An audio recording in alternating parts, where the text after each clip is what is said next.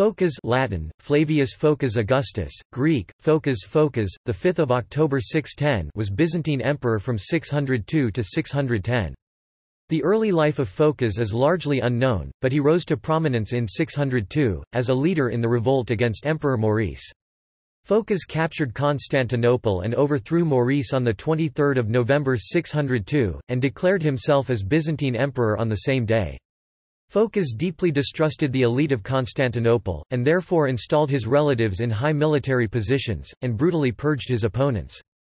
Phocas was an incompetent leader, both of the administration and army, and under him the Byzantine Empire was threatened by multiple enemies, with frequent raids in the Balkans from the Avars and Slavs, and a Sassanid invasion of the eastern provinces. Because of Phocas's incompetence and brutality, the Exarch of Carthage, Heraclius the Elder, rebelled against him.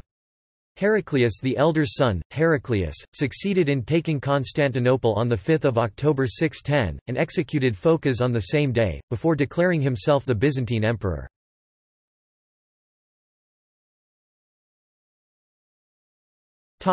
Life.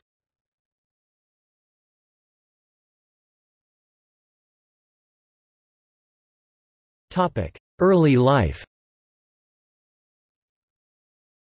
Flavius Phocas was born at an unknown date.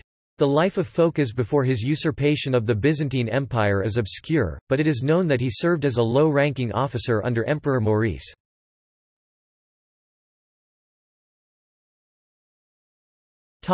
Usurpation. In the year 602, the Byzantine army had become disillusioned at the previous Emperor Maurice due to his avarice and orders to spend the winter in foreign territory. Phocas was a centurion in the army, and he was chosen by the army to be the new emperor, who raised him on a shield, which was the traditional method of declaring emperors. Phocas was declared emperor. On 23 November 602 Phocas was crowned the new emperor by the Patriarch in the Church of St. John the Baptist at the Hebdomon. Several days afterwards he entered Constantinople unopposed. Maurice fled the city with his sons, Theodosius and Tiberius, however they were soon after captured and executed. Maurice's wife and daughters were put in the monastery of Nea Metanoia and later executed.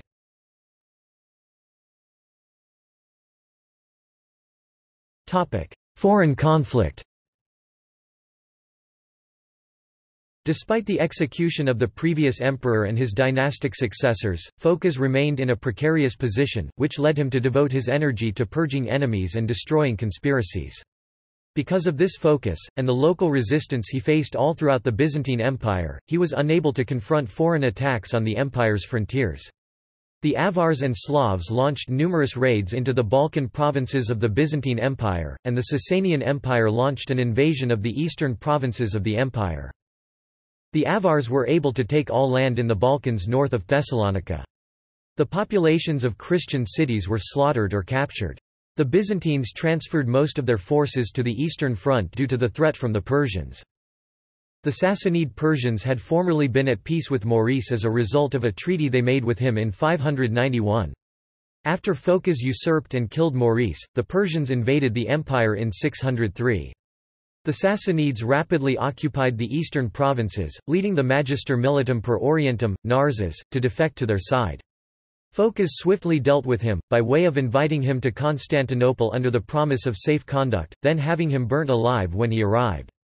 By 607, the Sassanids had occupied Mesopotamia, Syria, and much of Asia Minor, as far as the Bosphorus. By the time that his reign ended in 610, the Persian had already crossed the Euphrates and taken Zenobia. Contemporary accounts describe the Persians as being very brutal to the occupied population. In the Miracle of Saint Demetrios it described it as follows: The devil raised the whirlwind of hatred in all the East, Cilicia, Asia, Palestine and all the lands from there to Constantinople. The factions, no longer content simply to spill blood in public places, attacked homes, slaughtered women, children, the aged, and the young who were sick, those whose youth and frailty impeded their escape from the massacre, saw their friends, acquaintances, and parents pillaged, and after all that, even set on fire so that the most wretched inhabitant was not able to escape.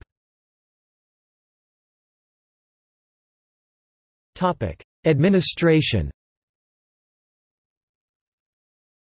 Phocas was an incompetent administrator, who was unable to control either the state or the army effectively. Due to his distrust of the bulk of Constantinople's elite, who he had no connection with before becoming emperor, Phocas practiced nepotism, frequently filling senior military positions with his relatives. He installed his brother Dementiolus as Magister Officiorum in 603, his nephew Dementiolus as Magister Militum per Orientem in 604, giving him command over the eastern provinces, and his brother Commentiolus as Magister Militum per Orientem around 610. All three remained loyal to Phocas until they were killed by Heraclius. Of the three known male blood relatives of Phocas, all three were appointed to senior posts, two in military positions and one in an administrative position. Phocas also appointed Priscus, who was his son-in-law by way of his marriage to Phocas's daughter Dementia, as comes excubitorum, the captain of the excubators, in 603.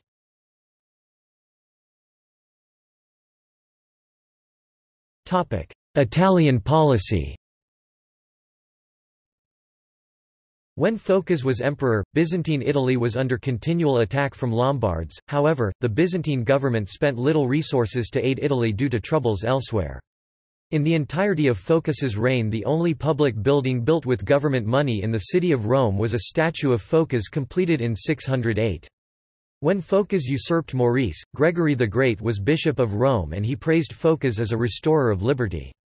Gregory referred to him as a pious and clement lord, and compared his wife, the new empress Leontia, to Marcian's consort Pulcheria, whom the Council of Chalcedon called the new Helena.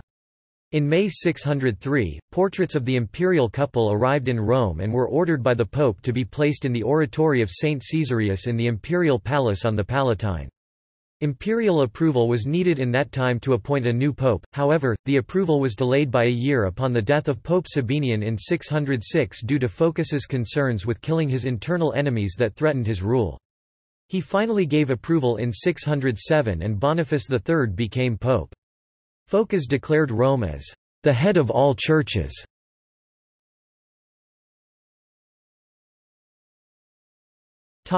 Downfall.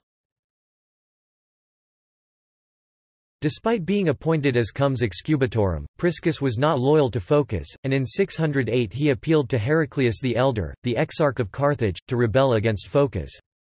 Heraclius the Elder agreed, and began to prepare to invade, by cutting off the supply of grain to Constantinople and assembling a large army and navy.